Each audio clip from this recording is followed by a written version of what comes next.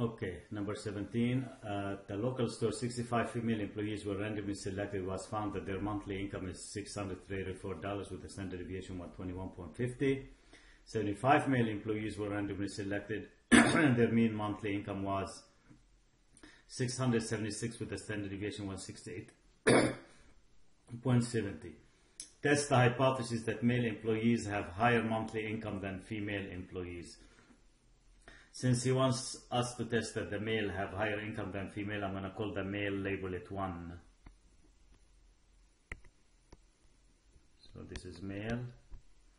I'm going to take the information. So N1 is 75.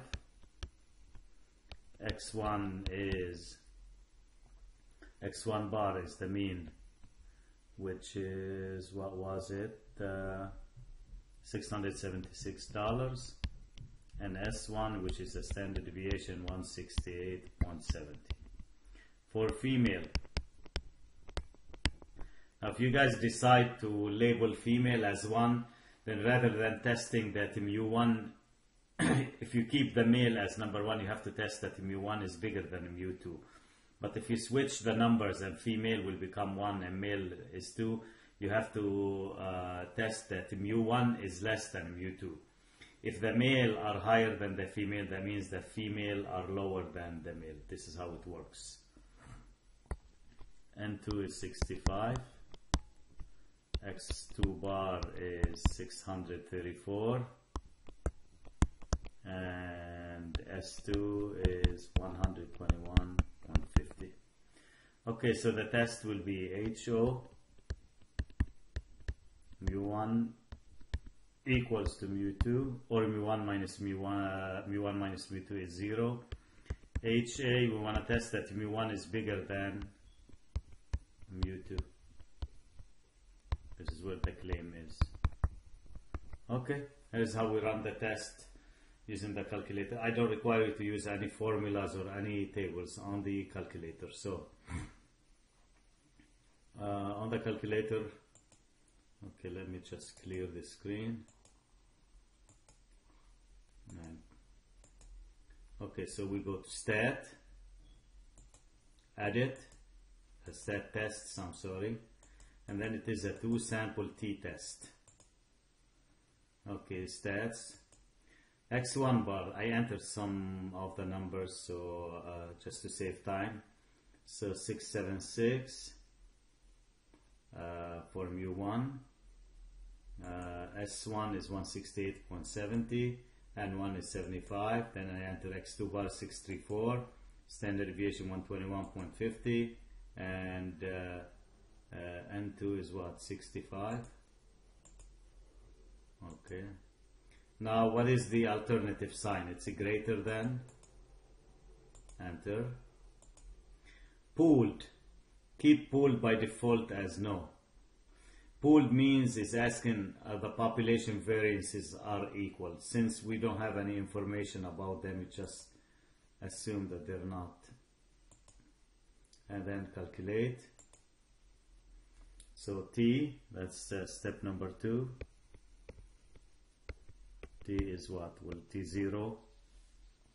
Your book calls it T0. This is the test statistics, so that's 1.705. Step number 3 is the p-value, and the p-value is what? 0.045. I'm going to take one more digit, 2. He says tested at 0.01. Well, this is bigger than alpha, which is 0.01. So what's your decision, guys? To fail, to reject, HO. Conclusion, there is not enough evidence at the 0.01 level of significance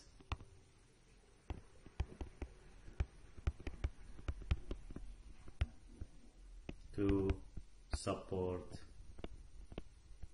the claim.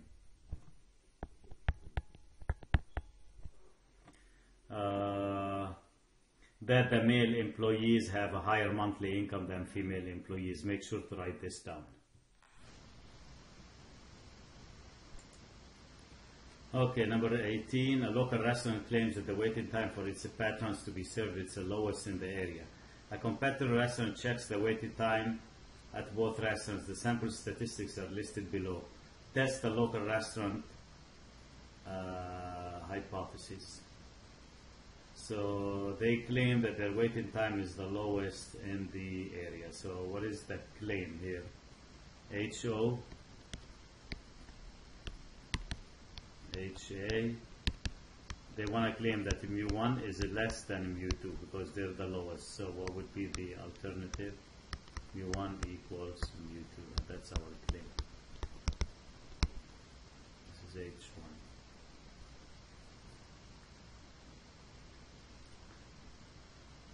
So that's the local restaurant, the competitor. We want to check if the local restaurant waiting time is less than competitor restaurant waiting time. Okay, again, this is a two sample t-test.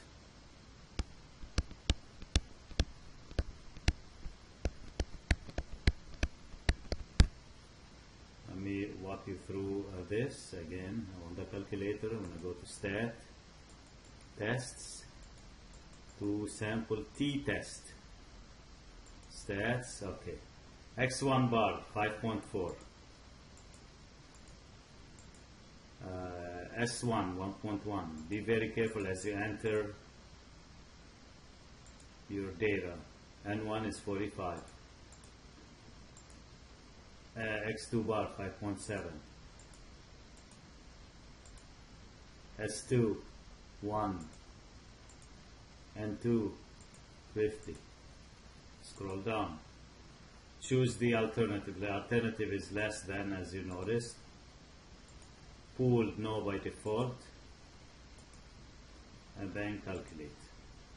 So I got T equals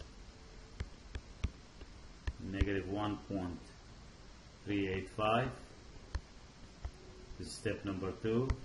Step number 3, guys, is the p-value, which is 0.0847. He wants us to test that alpha equal 5%. So this is more than alpha equals 0.05. So what's up the decision? Fail to reject HO.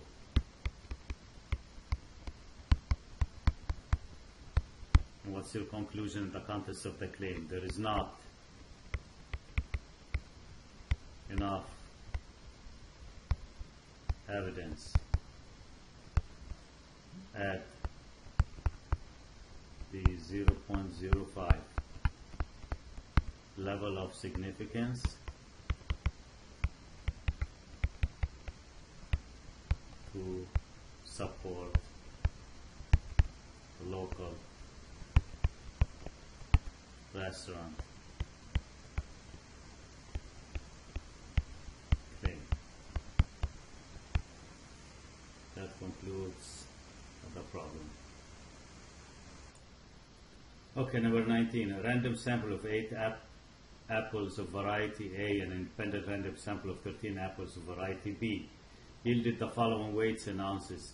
Do the data provide sufficient evidence to conclude that the mean weight of apples of variety A differs from the mean weight of apples of variety B? Use alpha equals 10% level of significance. Assume that the sample data come from normally distributed population with no outliers. Okay, so let's assume mu1 is for variety A and mu2 is variety B, so we need to test this.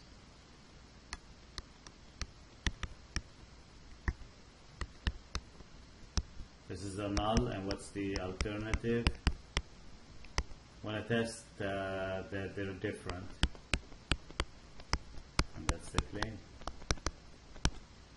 Okay, how do you, we're gonna use the calculator to do this, so you go to stat, tests, it is two sample t-test, again, number 4. Okay, data or statistics summary, no, it's data, enter. List 1 has my data, L2 has the second set of data. What's the alternative hypothesis is different from? Pooled, no, calculate.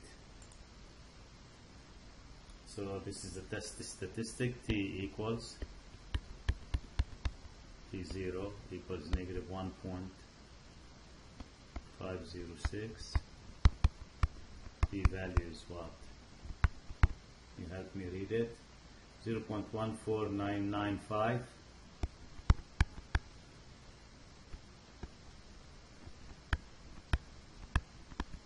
Which is more than alpha. So we fail to reject HO.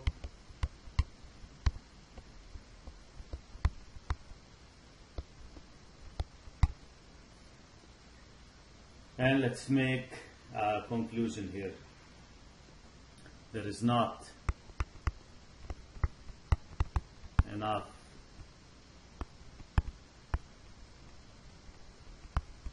evidence at the 0.10 level of significance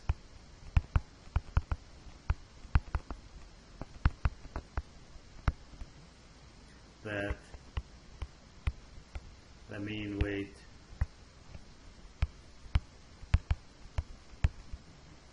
of apples of variety